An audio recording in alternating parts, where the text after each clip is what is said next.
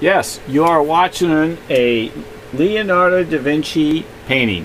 It is so happens to be a black and white, and this so happens to be the color.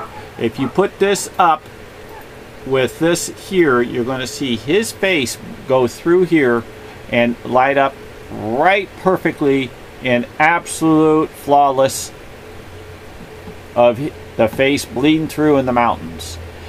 Leonardo da Vinci is a trickster. Okay, if you take a look at this, you can see how he makes his images hide.